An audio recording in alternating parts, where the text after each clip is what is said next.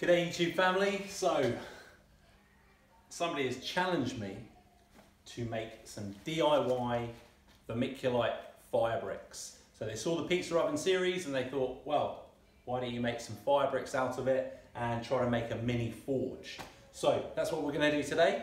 We're going to make some forms up and just make some small little Vermiculite bricks, and hopefully it'll be laid up like this. So this is a front view, bit of a side view. So we're going to have a top brick, a bottom brick, two sides and an end. All will become clear when you see me making the bricks.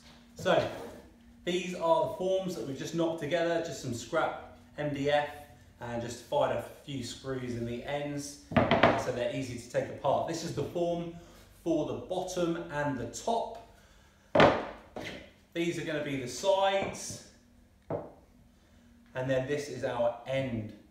So it'll give you a pretty good idea of how to give you a better idea.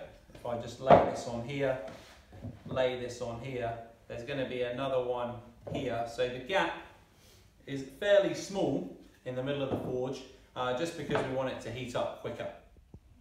So the mix we're going to use is 7 parts vermiculite, 2 parts cement, 2 parts sand, and then enough water to bind it all together so it's sticky, and that when we hold it in our clenched hand, it will be just like a nice molded shape.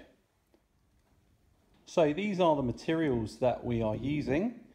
We've got some medium grade vermiculite, although you could use coarse. I've got just some sand we had left over from another project, and some Vesuvius, which is actually refractory, I think that's how you say it, refractory cement. And this is what it looks like in the barrow. So we've got 7 parts vermiculite, 2 parts cement, 2 parts sand. We're going to mix this up together while it's dry, just so it's easier, and then we'll add water to really combine it. Now I think it's probably worth saying that the refractory cement here could be just kind of subbed out for just normal cement. Just Portland would work fine, I'm sure.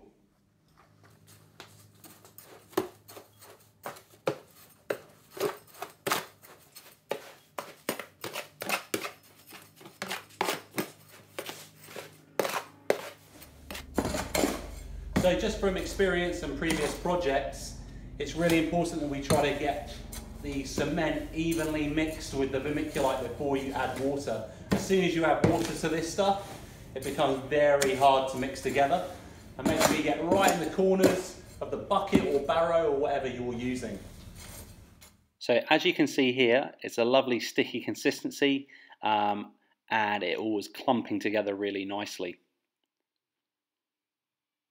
So all we did was lay the material into the forms.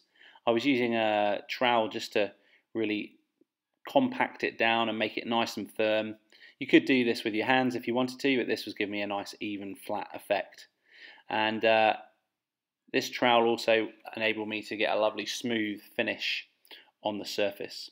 So when we wanted to remove the form, we had to be quite careful that we didn't damage the edges of the brick. So I just gave it a light little tap and a shake, and as you can see, it slid straight off.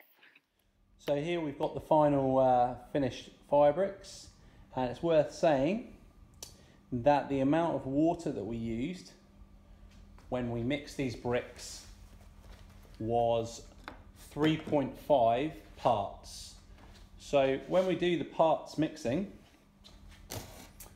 we were using 7 parts vermiculite, 2 parts cement, 2 parts sand, and water to bind. We actually used 3.5 parts of water.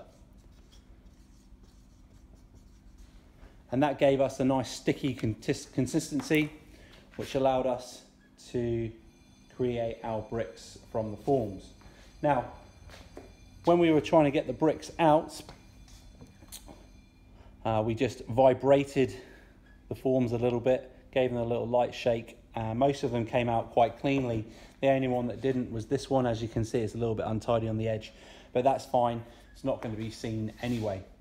So we're going to leave these for 2 days over the weekend, and then we'll come back on Monday and we'll see if they are hard enough to move. If not, we'll leave them to cure and harden. You might notice that this board is kind of shiny.